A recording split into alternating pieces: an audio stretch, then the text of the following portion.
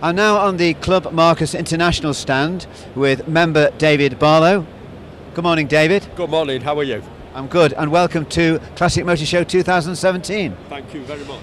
Could you tell me a little bit about the club, when it was first formed and for what reason that you formed it? Yeah, the club was started in 1986, primarily to look at bringing in international members as well, although the other club, there is another Marcus club, Marcus Owners Club, who do obviously the same thing. So both clubs are very much running the same operation.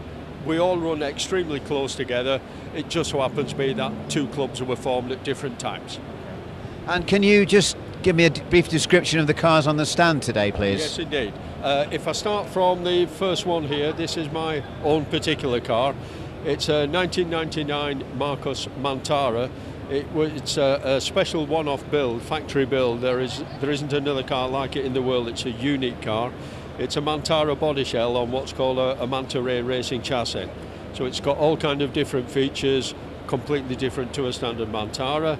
It's got a Rover V8 3946cc engine, approximately 200 brake horsepower. There are arguments whether it's 198 or 201, to be fair. Okay. And of course, power to weight ratio, similar to a Ferrari. 0 to 60 in 5.4, 150 plus. Torque is exceptional because it's a V8, of course, and people do say that it will pull away in fifth gear from 15 mile an hour to the 150 plus. I'm sure it will, because it drives like an automatic. Yeah. Extremely comfortable. And what about the one in the middle, the orange one? The orange one is the earlier version. It's a metal chassis, and that's with the V6. Again, slightly less in performance. You'll notice that when you take a look at it, it's slightly narrower because over the years the cars have got wider. That particular vehicle will have a Triumph, probably Vitesse, front-end steering mechanism.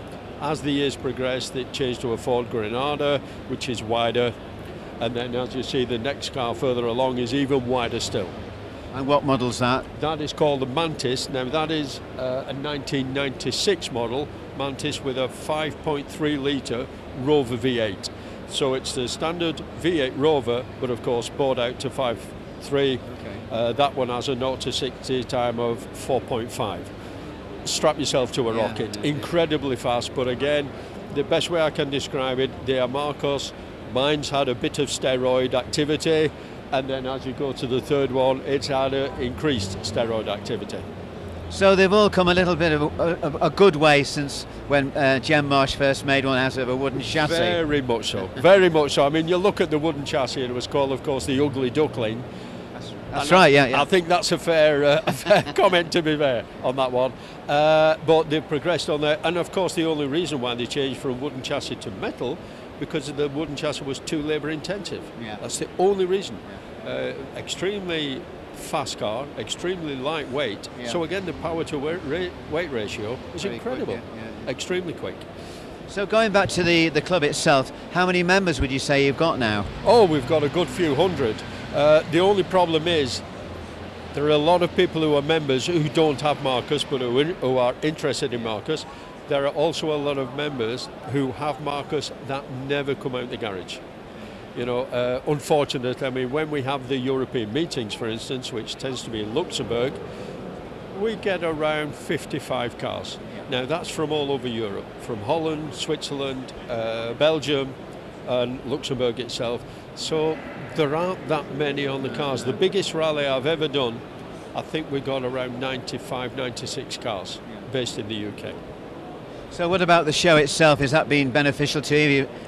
Yeah, I've been coming along here for the last 7 years.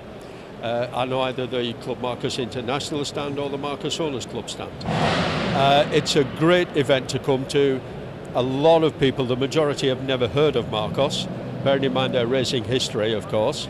And they show a great amount of interest. And when you explain that, Jackie Stewart started his career in the wooden chassis, Marcos, Derek Bell. And then, of course, they became a cult car in the 60s. The Beach Boys had them, Andy Fairweather Low. They became quite a big name. So the history here is incredible. So it must attract young people as well to the stand, youngsters in the 20s and stuff, because they're such a lovely looking car, aren't they? Very much so. Very, very much so. You find the two extremes. you'll find the young person who's interested in renovating, where can I get one from, and building one up, and then you'll get, excuse me saying this, the older gentleman who maybe had one in the past, the last springs of life, whatever you want to call it, and enjoy it, which is my view. For myself, I built a Mini Marcus in 1971 in a garage with no electricity, so I built it with files, hand drills, hacksaw blades. When you're young, I've been there. But yeah, it's part of it, isn't it? It's part of growing up.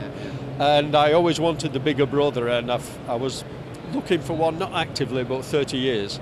And I prefer to say this one found me in the valleys in Wales 9 years ago. And absolutely, it's changed our lives. My daughter had leukemia 12 years ago, and we nearly lost her. Life's for living. And there's no better way. That's why I have on the front, one life, live it. I know it's a Land Rover thing, but to me, it's perfect. So the actual event itself is brilliant. There is a lot of interest. People are enthusiastic. That's why they're here. They're enthusiastic about cars, of course. Well, thank you very much for the interview, David, and I hope the rest of the show goes well for you. It's absolutely my pleasure, and I hope it's been of some interest. Thank you very much. Thank you very much.